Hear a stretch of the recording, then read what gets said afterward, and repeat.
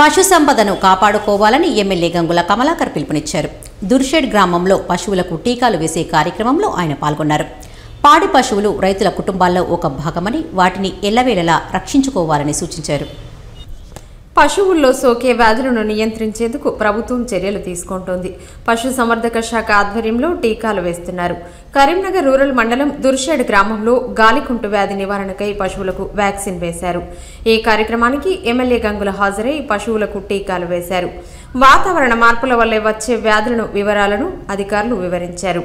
ఈ కార్యక్రమంలో ఎంపీపీ తిప్పర్తి లక్ష్మయ్య, సర్పంచ్ గాజుల Venkatamma, MPTC గోలే Rajyalakshmi, JD Rajanna, YS ఎంపీఎం వేల్పుల నారాయణ, ఉప సర్పంచ్ సంపత్రావు, బుర్రా తిరుపతి గౌడ్, మడికంటి మారుతి, జక్కం నర్సయ్య, ఆనందరావు, జువాడి రాజేశ్వరరావు తదితరులు పాల్గొన్నారు.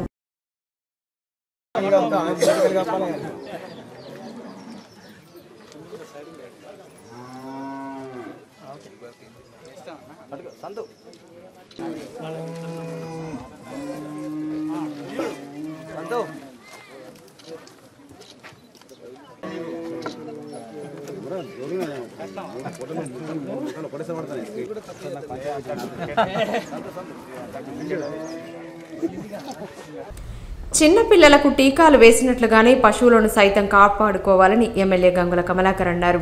వాతావరణంలో మార్పులతో గాలికుంటు వ్యాధి సోకకుండా ఇంజెక్షన్ వేయించాలన్నారు.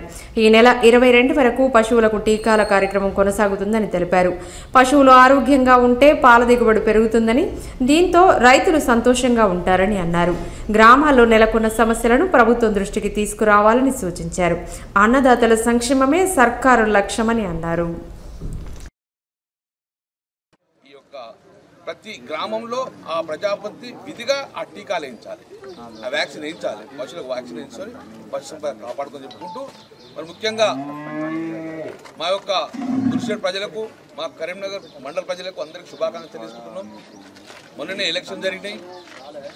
5 సంవత్సరాలు మేము ఎమ్మెల్యేగా, ఎంపీపీగా, జడ్పీసీగా అందరూ ఆశీర్వదించి గెలిపించినందుకు మా మీద బరువు బాధ్యత పెరిగింది. ఇంకా అభివృద్ధి చేయాలి, చాలా అభివృద్ధి చేయాలి. అభివృద్ధి అనేది నిరంతర ప్రక్రియ చేసుకుంటూ పోవాలి. అభివృద్ధి అనేది కొనసాగించాలి. బ్రహ్మాండంగా దిశలో కూడా కొన్ని రోడ్స్ ఇస్తున్నాం, ఇంకా రోడ్లు వేయాలి, వాటర్ మషిన్ భగీరథ పెరగాలి.